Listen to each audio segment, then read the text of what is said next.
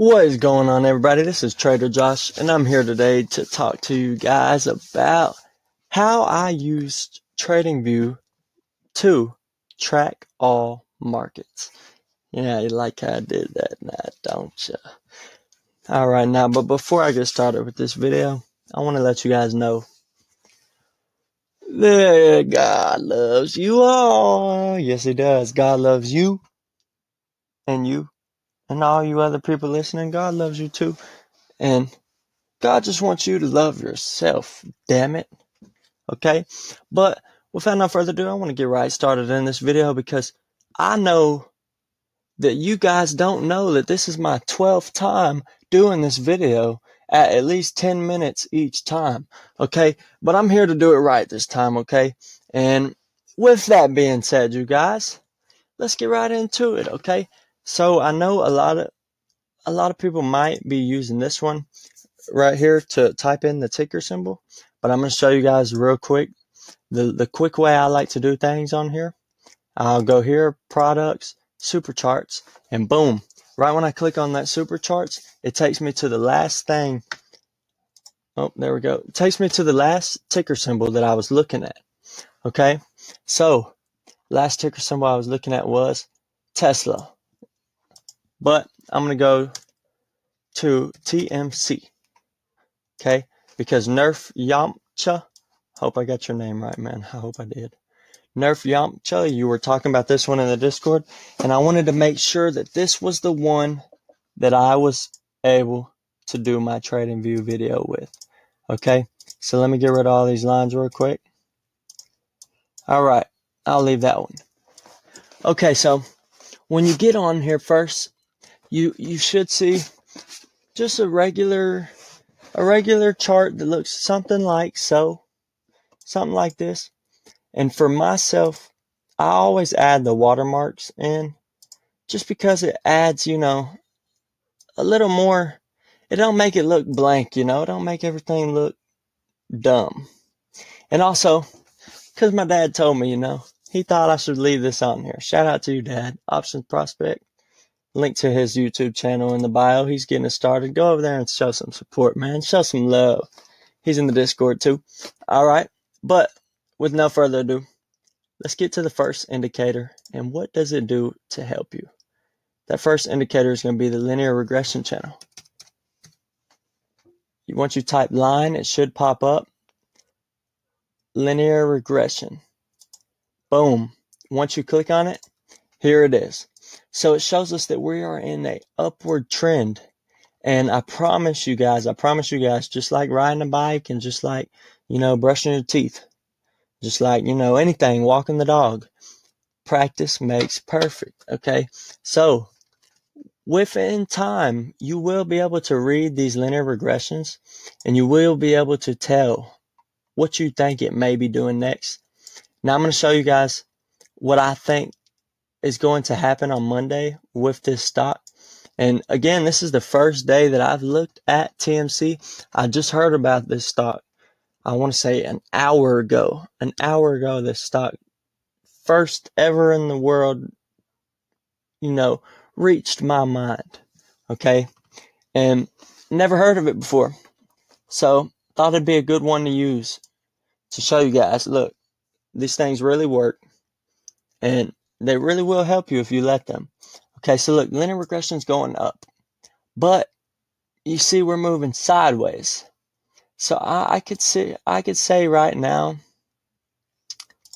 I'm going to just go ahead and put a few guesses in right here. Or not guesses, but, really are guesses. Because that's what everybody does in the market. Nobody knows exactly what's going to happen, not even I. But we can get damn close to figuring out. Okay?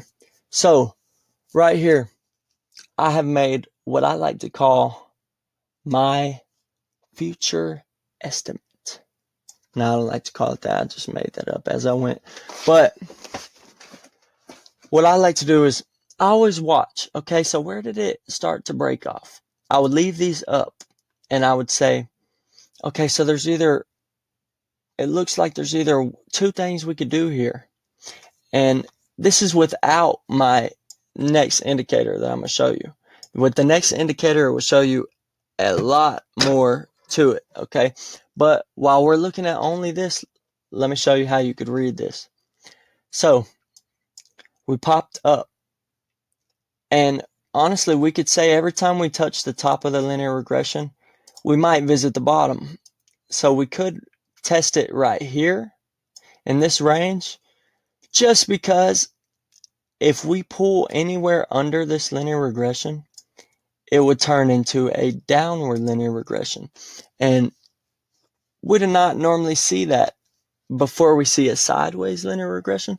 We don't see an upward trend turn into a downward trend, right away, just every day, but what does happen more often is an upward trend would turn into a sideways trend before a downward trend, at least from what I've seen. Okay. I could be wrong. The market moves how it wants to move. Okay. But if we can figure out, what's the closest we can get to, figuring out what's going to happen next, then that's what we're here to do. So I'm going to just go ahead and put this linear regression. Let me just give a quick recap over what it is, what it does. Linear regression is an indicator that shows you the trend that the stock is in at the moment. And if it's in an upward trend, you can see. And I don't know if these red and blue lines mean what I'm about to say, but I like to use them as blue is in the money, red is you're in the red, basically. Well, with that being said, if you buy right here and it's in the red up here, you're still in the green, okay? That doesn't mean you're negative, but what I mean by that is if you're in the red and you pull under and you start, even if you're moving up, well, that linear regression channel is going to change from that into a lot, less steep. It's not going to be as steep, and this will turn into the top of the linear regression channel. So, but it is still moving up healthy if it was to do that. And that's not a bad thing. Oh, crap. I don't know what that lock does. I don't know.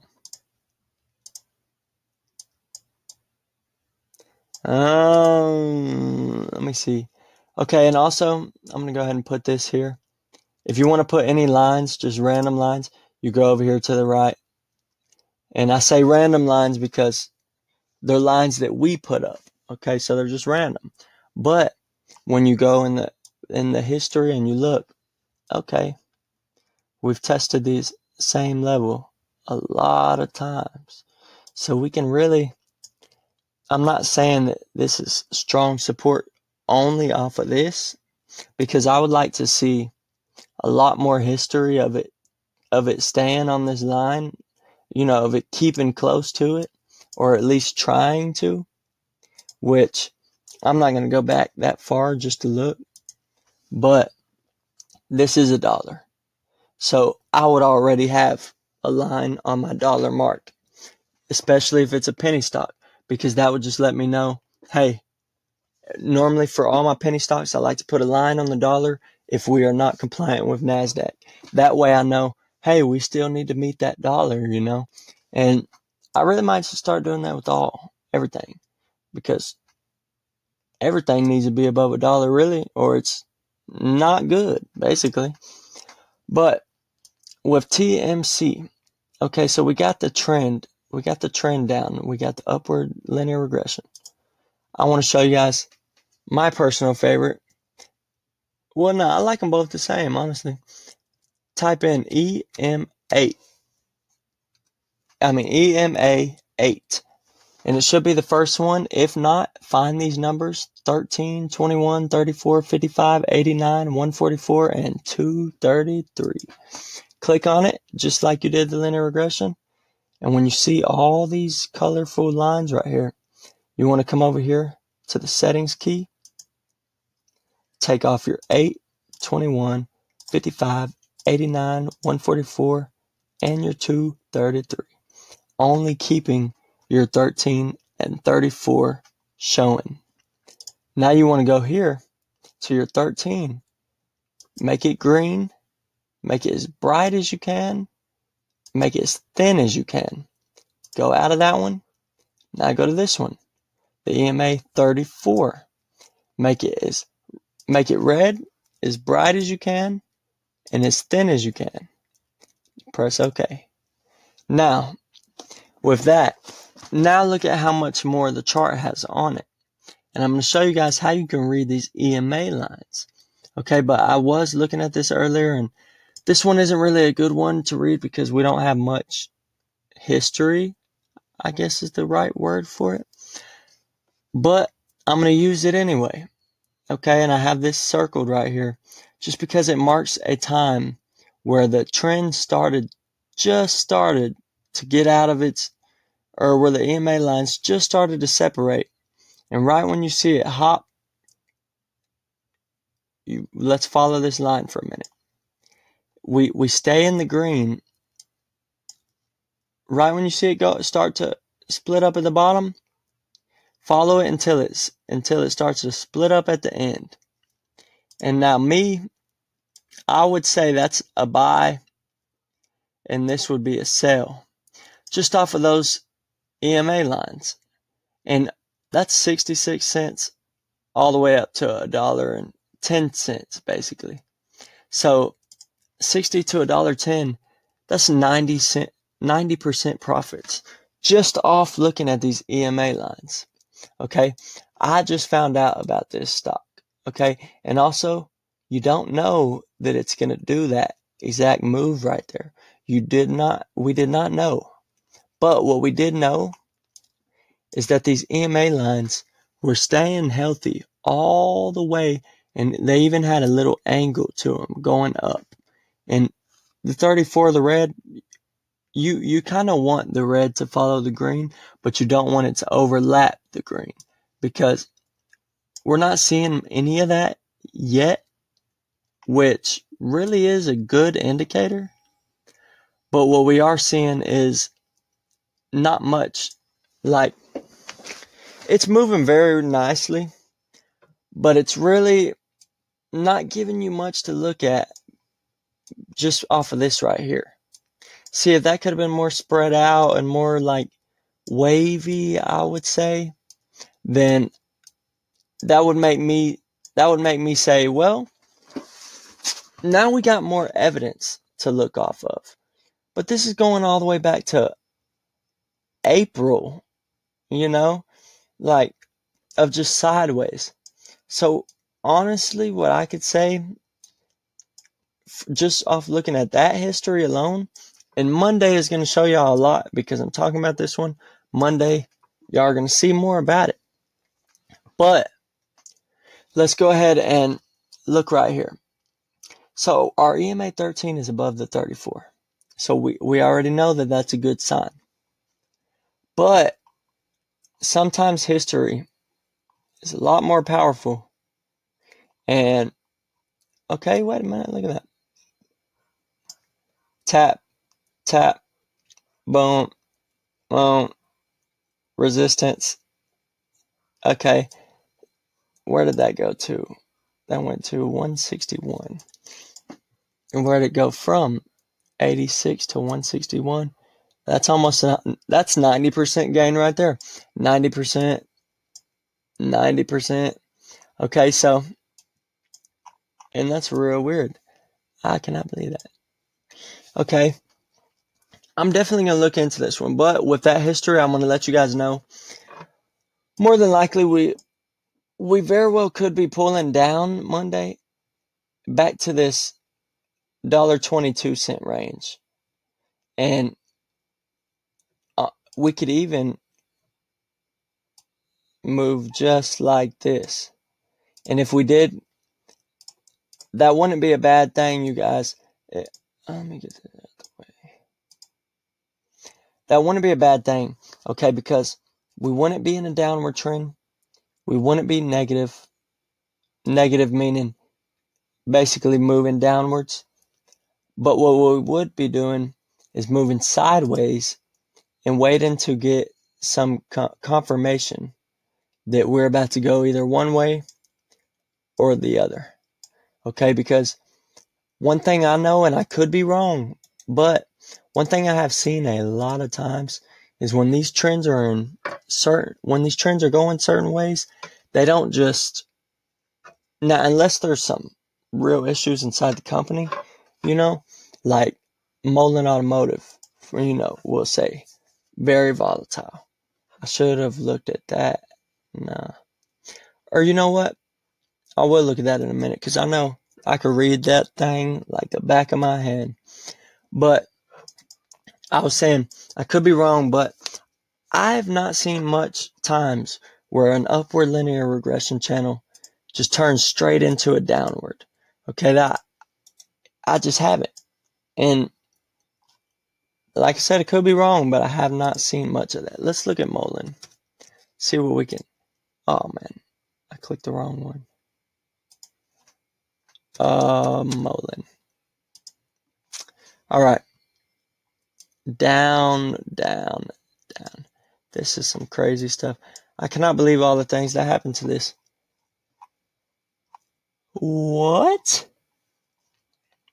Oh man.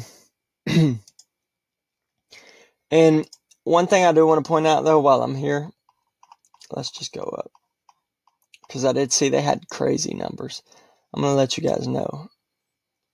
Mullen Automotive was never $403. They've had more than 50 reverse splits in the last 12 minutes, guys. That's what's putting their price up there. That 20 cents a share put together with 12 reverse splits equals that 403 that you just saw. Okay, they have never been there, and they honestly never will be there. Okay, if you want to play short on this one, you are a smart person. If you're a long term, may the good Lord be with you. I hope, good things for your family and everyone with you. Now let's look. Just last year around this same time, Mullen was right here. Look at the red above. The whole time, the red is above the green. The whole time, look, all the way from the top. All the way crossed over. I wouldn't even, after a drop like this, I wouldn't even see a cross like that or a cross like that. None of these crossings would indicate a buy to me because look at this history. Just look at the drop, look at the consistency of this drop. And it has never popped back up. Look, even $4 is that high. $5 is that high. And let's see. March 9th. Must have been during the reverse split. I don't know what's going on with David Mitry. But, man, I don't want to waste too much of your guys' time here talking about this gibberish Mullen Automotive. Let's give it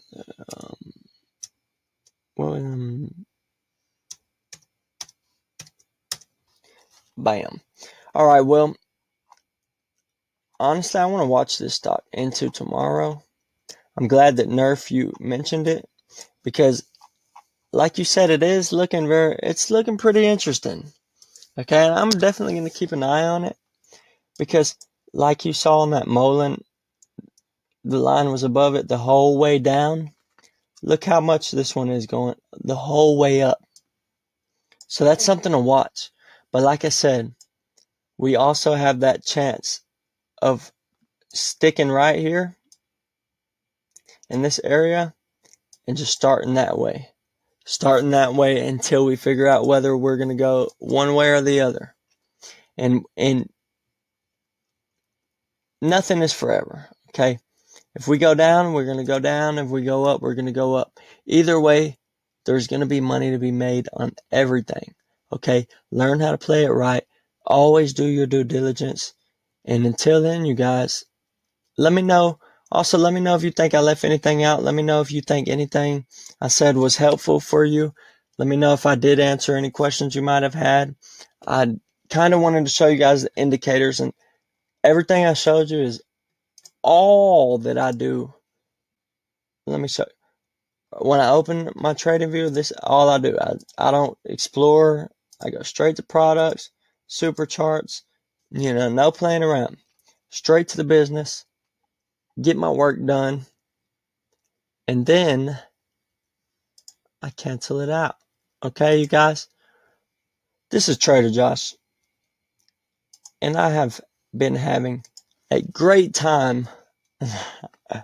Not messing with you guys. Anybody having no great time, man? But on the other hand, no, this is Trader Josh. I'm tired of shit, man. I did this video 12 times. Probably about 2 hours worth of videoing right here. But I still love you guys. Let me know if this video was helpful. Until then, I'll see you guys when I see you guys. Trader Josh is out of here.